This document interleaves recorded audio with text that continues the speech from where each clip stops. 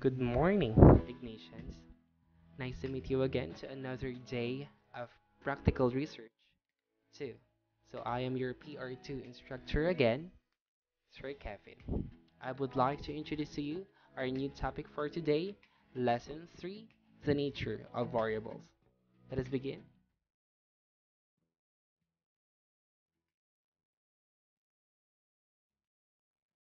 So let us begin with the variable first. What is the definition of variable? So this definition is based on the book. The term variable has been mentioned several times so that it is necessary to find it here. In research, a variable refers to a characteristic that has two or more mutually exclusive values or properties. So if we say variable, it is a quantity or quality that varies. It is a defined concept. So pag sinabi natin defined concept, it is based on the particular study. It could be observed or it could be measured. So for example, kung ang variable mo ay constant and doesn't change, probably it has no interest. Variable also can manipulate the variable to see what will happen to another variable. And then, dapat nagbabago ang variable. Diba nga sabi ko kanina, kasi pag constant and it doesn't change, probably it has no interest. So, kailangan niya, nagbabago ang variable.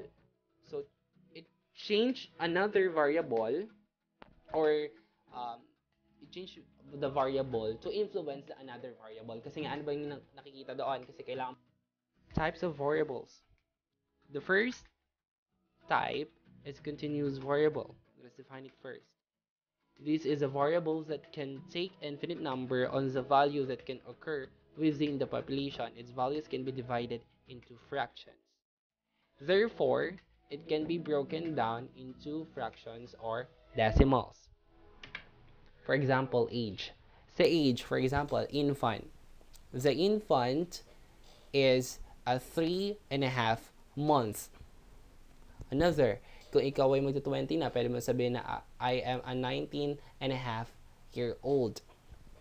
Okay, another example, height. Sa height, can be broken down into decimals because we have the centimeters and meters.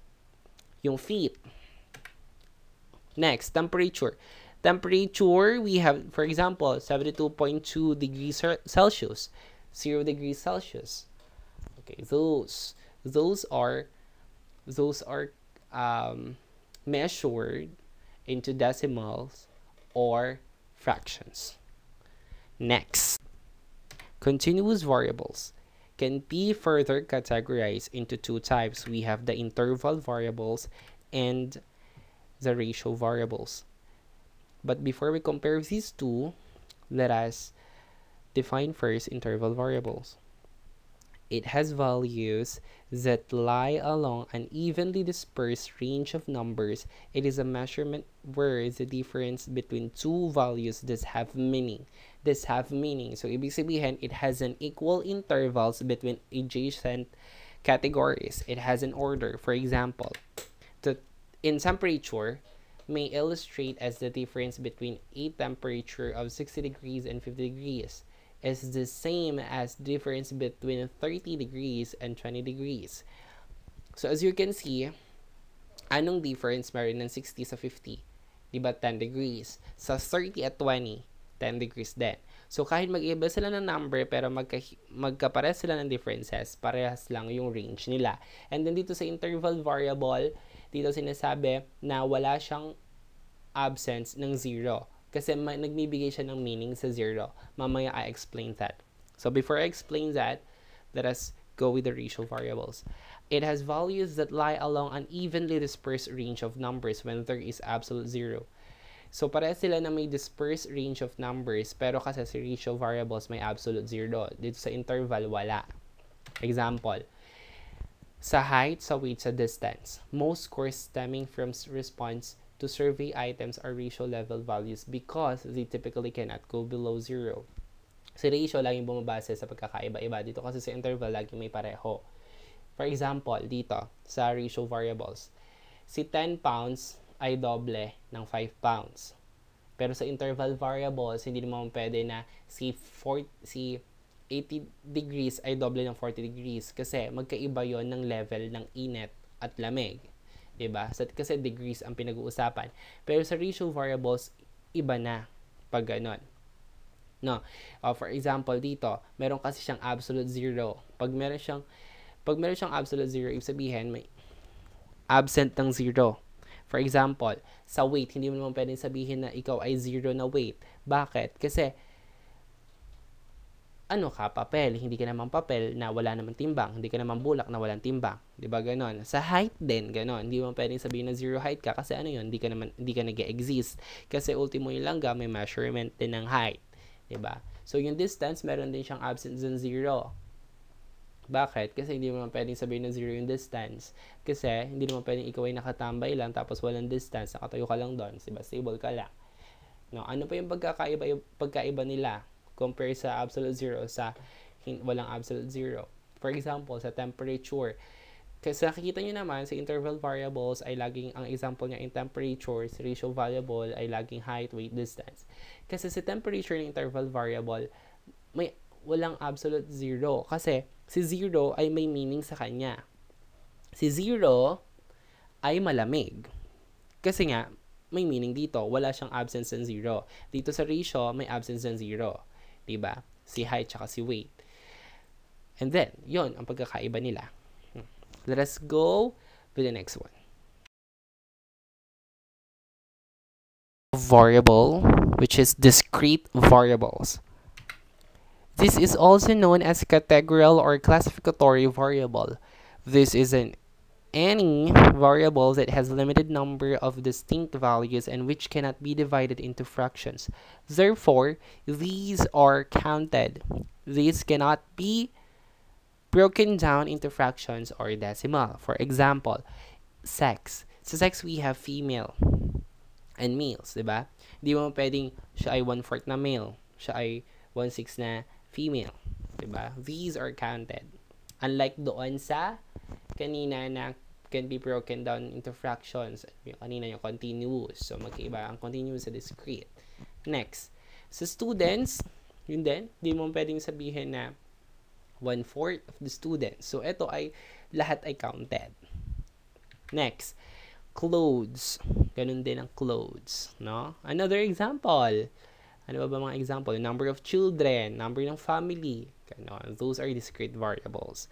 Okay, so, let us proceed to the next one. Discrete variables. Discrete variables can be also categorized into two kinds. It has the nominal variables and ordinal variables. So let us define the nominal variables first. It represents categories that cannot be ordered in any particular way. It is a variable with no quantitative value. It has two or more categories but does not imply ordering of cases. So, ibig sabihin, you are just labeling, naming objects, but it doesn't mean, for example, you are just naming green, blue, yellow, yung objects, pero it doesn't mean na si blue ay better than green, si green ay better than orange. For example, eye color, or you're just naming color green of the eye, color blue, or yung business type then, religion, yeah, you're just naming them. Ito, itong variables, these are often used in qualitative research design. Next, ordinal variables. It represents categories that can be ordered from greatest to smallest. This variable has two or more categories which can be ranked.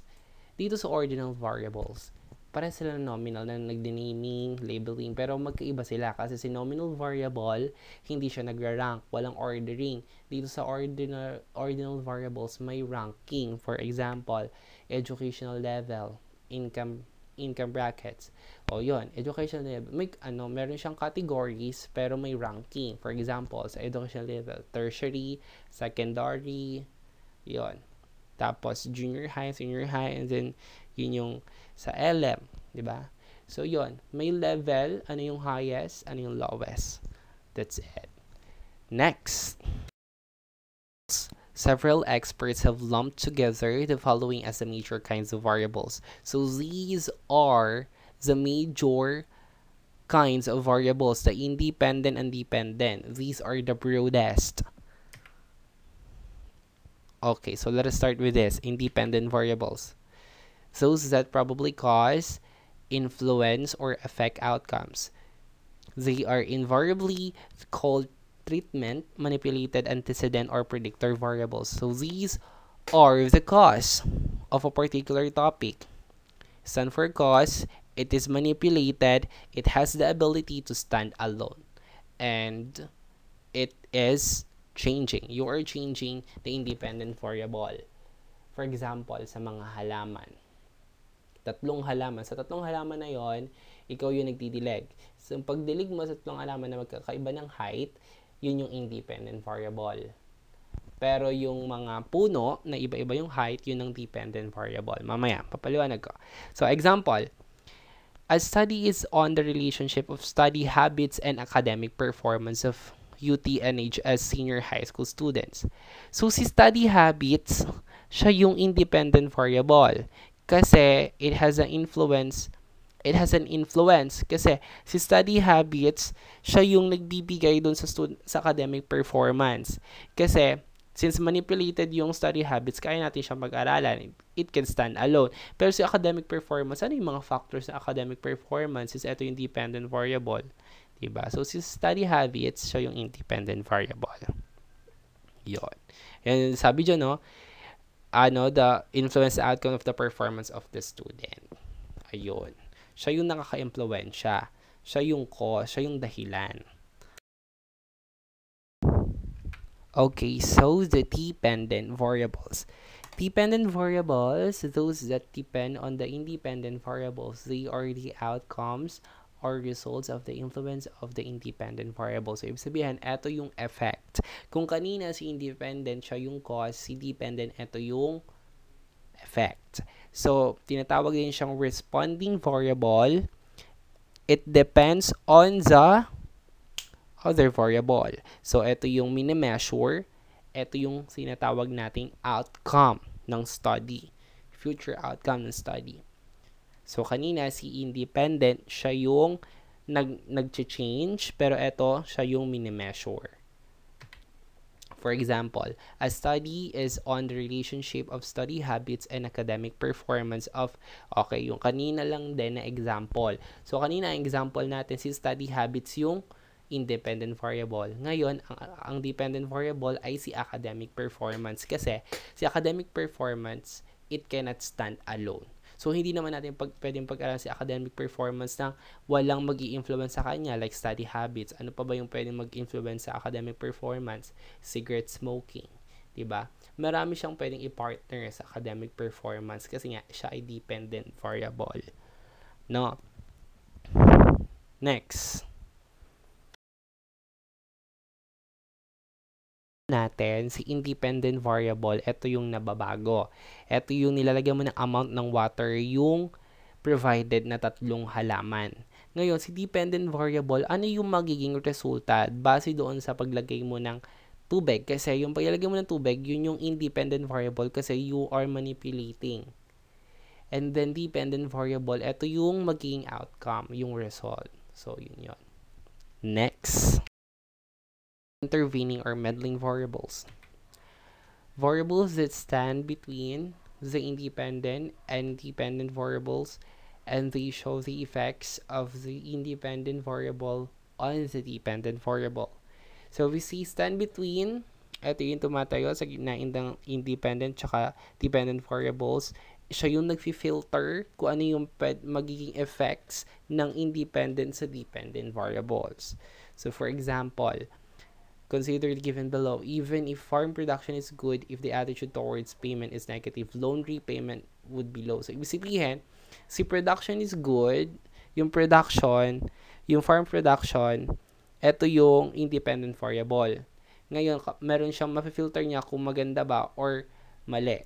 Ngayon, sa attitude kasi ng farm production, sa attitude nila towards payment, ito yung magiging intervening variable, yung attitude towards payment. Tapos, ang magiging dependent variable ay yung loan repayment. Kasi pag yung attitude nila ay good dun sa farm production, magiging positive ang repayment. Magiging low ang repayment kung magiging negative ang attitude.